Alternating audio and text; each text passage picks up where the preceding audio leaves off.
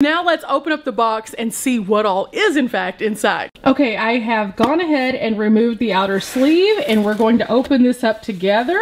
Okay, so I am a sucker for packaging. If they package things well, it shows me their priorities as their company and how much that they actually want their item to work. I know that's kind of a weird logic, but at the same time, if you see something that's poorly packaged, that just shows me that the company itself doesn't care about what's inside.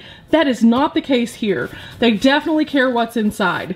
The user manual and then also the wireless monitor user manual are together. And then under that we have this foam layer. The foam layer also protects everything that is inside.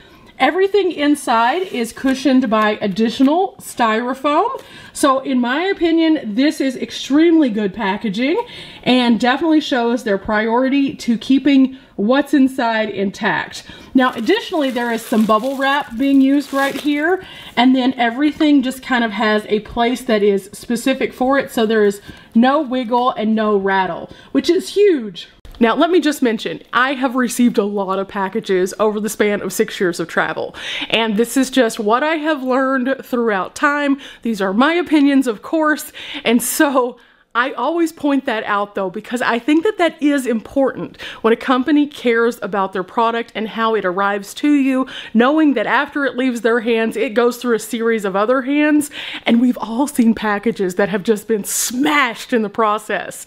But because of how they packaged this, even if it were to take a few hits, it's still okay. Okay, inside the package itself though, this is the camera, and the camera has this little piece on top of it, so let's go ahead and pull that out. And then also with one hand, if this is possible, we'll wiggle this out. I may have to pull these things out not on camera just because they are in here super good. Okay, I got it out and this is what it looks like. This is the camera itself. This is a hefty feeling item. This is very nice. It actually has a few interesting things on here. We have a power button on the front, and then there is a little tiny block here. I don't know what that is yet. We're going to look to find out. It looks as though you can tilt the camera in a variety of different ways, and also there's a little connector cord right here, which I believe goes to a cable. We're about to find out. But first I wanted to do something kind of fun. It says that it's magnetic, and it already has a huge magnet built into it. So let's put it on the fridge. Oh yeah, that's a good, it's a good strong bond on that magnet. In fact, the refrigerator, it's kind of hard to see this, but the refrigerator is shaking all the while the camera is not moving. On the other side of that, here is the actual screen. It is nice. This is a very nice size screen. This is about the same size as the one I have in my van, and it's a full color display, so that's really cool. And you can see here that there's a variety of different kinds of buttons on here, so you can make adjustments and then also control the brightness of the display. So sometimes whenever I am driving at night, I like to flip on my night display, which darkens the screen so it's not just a blasting white light. You can do that on this one as well, which is super, super cool. Now, when we push the buttons, let's see. Okay, those are nice and easy to use. They have a full click, so you can actually hear that it engages the button. So that's really nice, and again, very substantial in quality. Now, underneath where the display screen was located right here, you have all of the cords and little interesting mounting pieces. You have this, which actually plugs your screen in, so it gives it power from your van. You could use this on your van, or you could use this through a power station independent.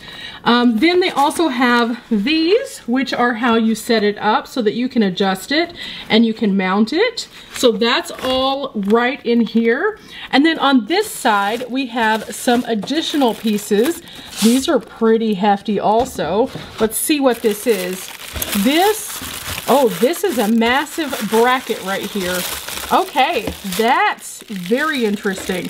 This is how you can actually mount it to your dash. It has a 3M sticker on it, and then it has a suction cup end also. So this is going to be how you can adjust it.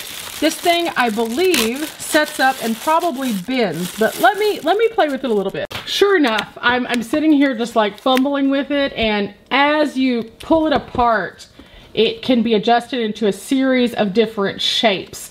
And so that means that you could mount this and then stick it to your windshield with this, and then bend it into the place that represents how you would like the angle. And then on this end, it has an additional thing that tightens and then also loosens so that you can change the angle yet a different way. And that is really, really cool. I have something similar to this in my van for my phone mount, and I love it.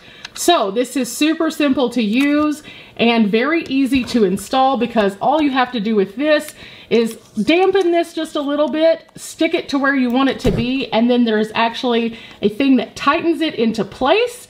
And whenever you do that, it sucks to the windshield solid and you're good to go. Also included are some additional 3M clips.